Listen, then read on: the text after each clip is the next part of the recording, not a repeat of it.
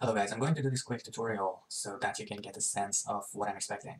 So this one is the portal for the online remote desktop that connects to the engineering building. So I'm going to connect, select the engineering lab. So it's going to try to load my profile. I'm going to open SolidWorks.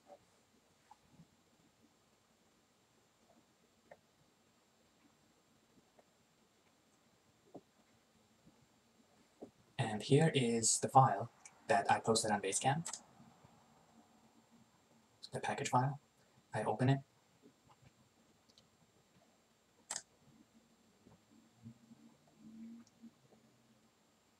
And next, I want to create a drawing from this model. So I go to here, make drawing from part assembly. Do you want to open this file? No, we want to create a new file, not the one that is already included. We're going to create a 3 size, okay. It will give us a bunch of options to choose from in this drawing. So we're going to go, let's say, with the current view, drag and drop it. And then I can add projected views by simply clicking.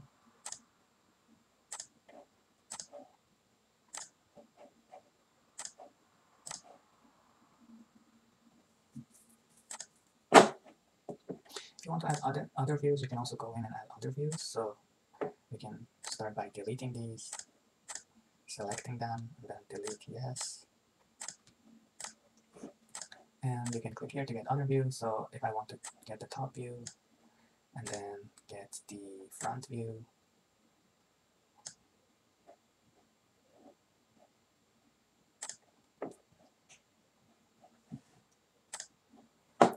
and the left view.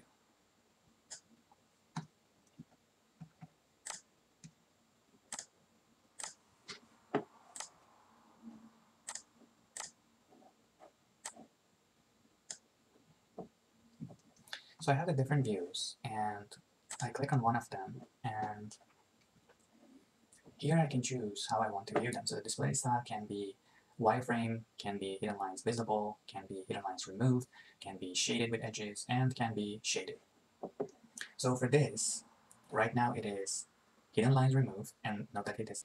And what you want to do next is to get rid of all these additional stuff. We can here go to sheet format, edit sheet, and then select all these and delete them. And exit this by clicking this again, go back to drawing. And right now we have one, so we can do a different scale for all of these. We select them all, then say use custom scale, and then say do 1.1 or 1.2. That will be too big, so we do 1.4, enter. 1.3 maybe a good one. So that is good. Now that we have the proper scale, we can just move them around to fit them.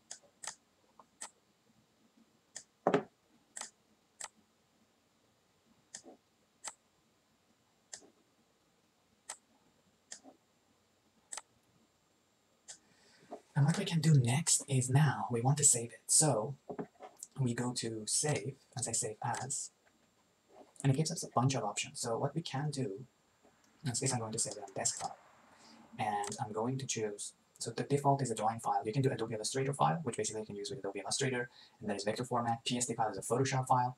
PDF is PDF, you can use with almost everything, and you can get some image as well. In this case, we do a PDF format, and we save it with top assembly revision IEEE on desktop, and we say save. Now, if we go to desktop, there should be a file that is a PDF.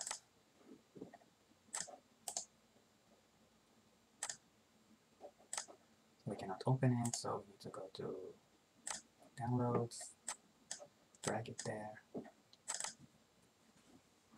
So here I can open it, and as I open it, I'm going to zoom in, and you see by zooming in, the quality does not degrade. So this is a PDF format. Now if I want to get this into SVG format,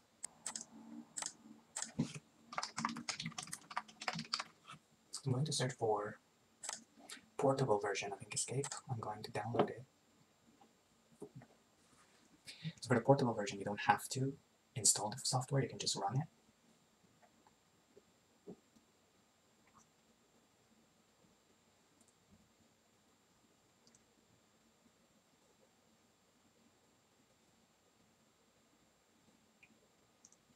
So now this is in download, I can go back to download, I can go to the portable one.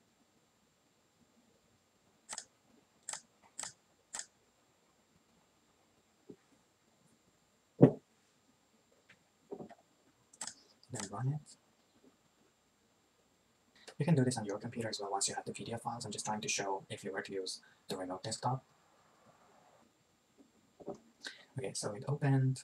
What we will do next is going to File.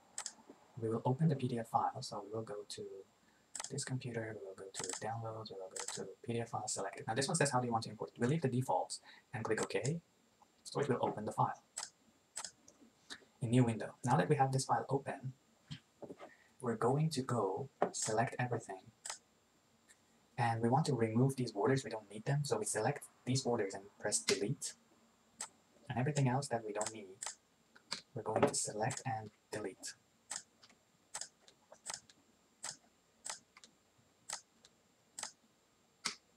After we delete everything, now we go to File, Save As, and then now we have this same name in Downloads, but we have the SVG format. So I'm going to save it as SVG, and then I'm going to open a Word document,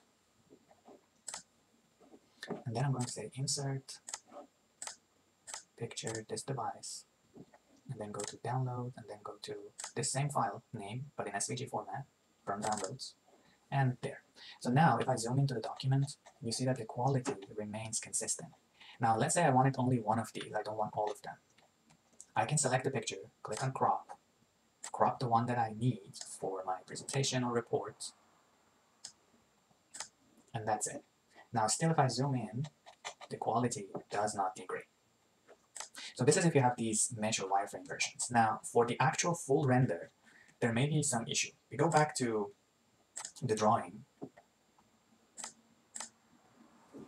and we choose for all of them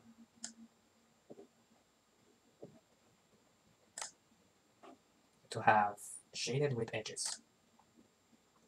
Now you see that it changes from high quality to draft quality. Make sure you put it back to high quality,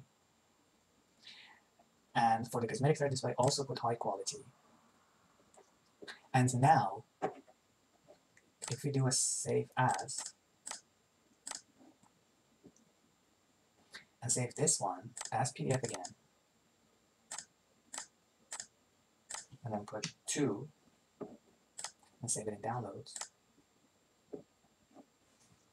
Now if we go back to Downloads and check IEEE 2, it has a graphic rendered that should keep the quality consistent. This may not be rendering it properly because it's not Adobe, it is actually the web browser.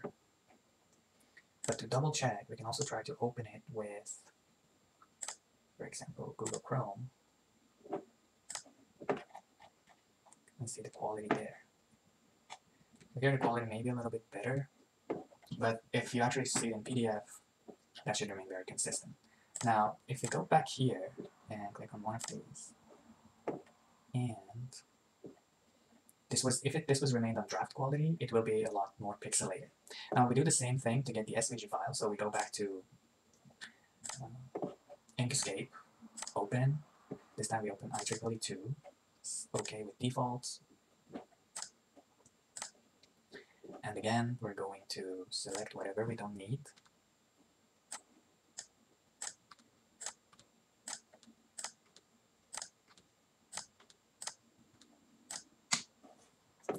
And now say Save As, and do number 2, SVG save. And if we go back to Word, Insert, Picture, this device, then IEEE 2, now we have the actual graphic, and we crop only the one that we want.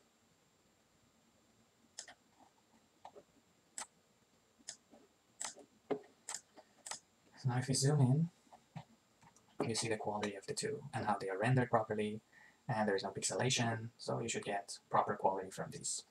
So that is how you can actually generate high quality vector format renders of your designs for your projects and reports.